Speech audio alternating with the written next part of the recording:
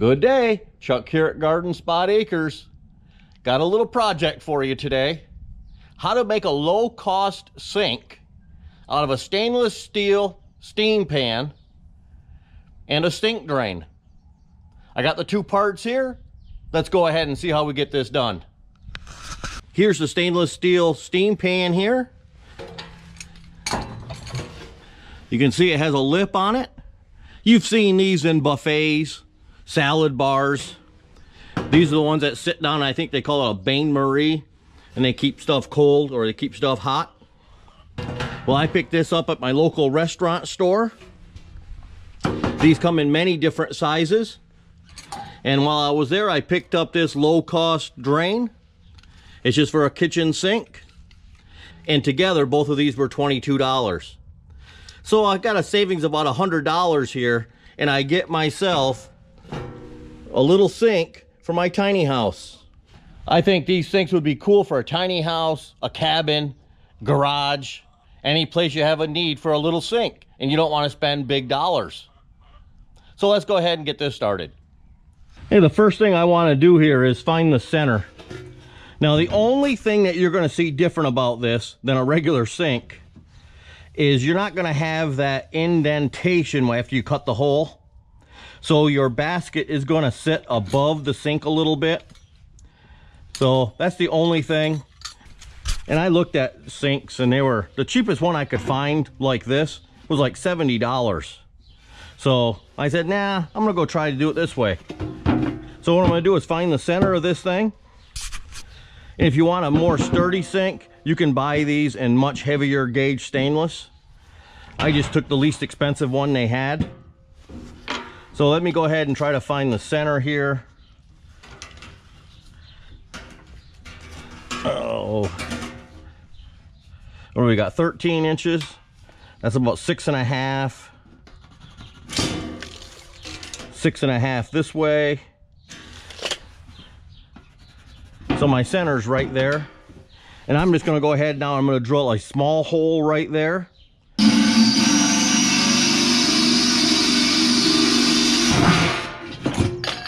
All right, now she's through.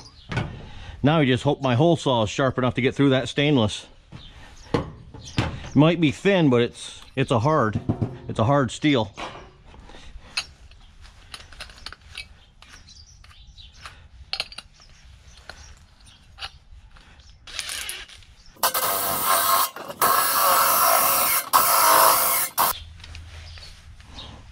I have to go with my Black & Decker 75th anniversary electric drill. See how that works. Let me put some WD-40 on there. I thought being the cheaper pan it would drill right through there easier, but boy, she isn't.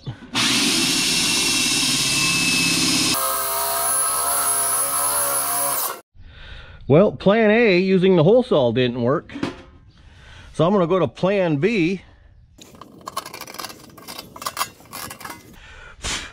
Basically right around the black of that ring right there. I'm going to go to plan B and try to use a jigsaw. Let's see how that works. Right there.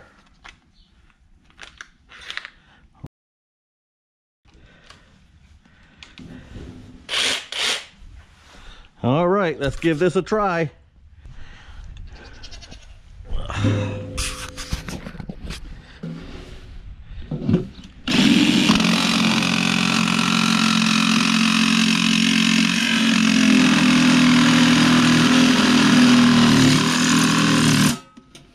That's doing the trick.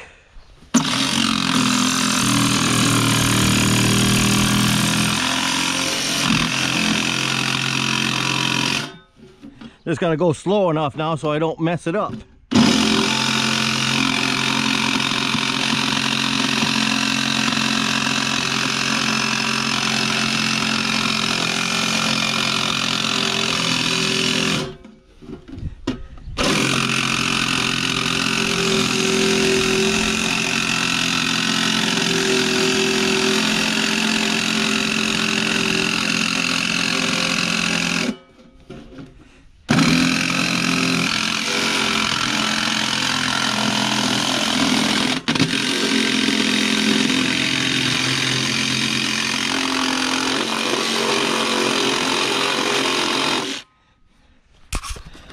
There, that did the trick. Ah, she didn't misform it or anything. Now I just hope that the my drain fits in the bottom of there. Take that nut off there.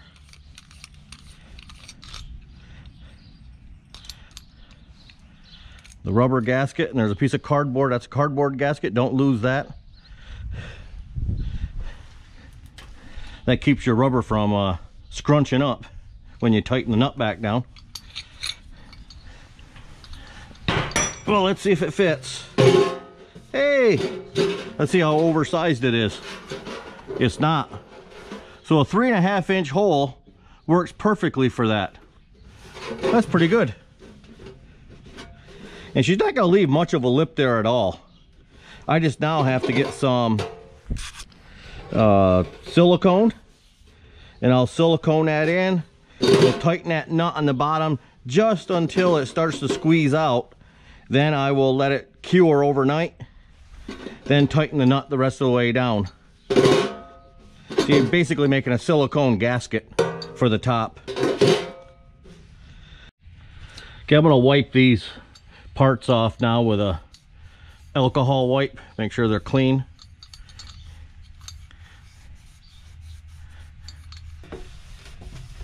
There, she's squeaky now.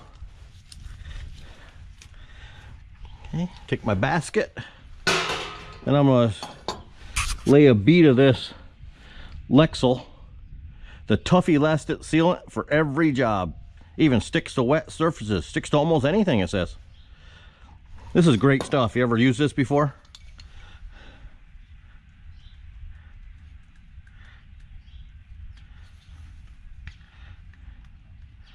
It's just really thick and it's really sticky.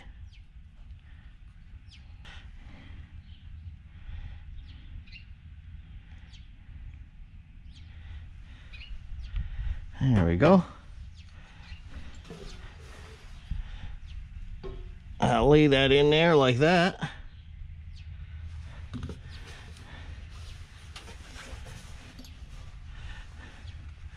Tighten this nut on. Now, before I do that, I'm going to wipe off anything that came out. Don't really need that up in my threads for any reason.